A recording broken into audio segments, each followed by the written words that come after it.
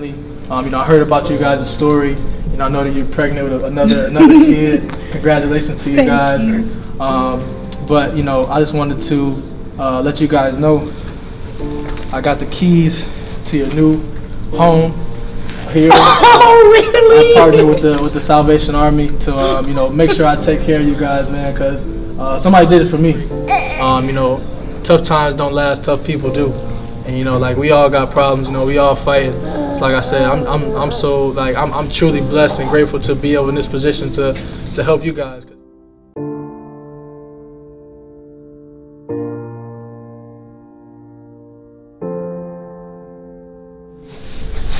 Surprised? I'm utterly shocked, and this just means my family has a place to be a family. We don't have to depend on someone else. Oh yeah, Salvation Army.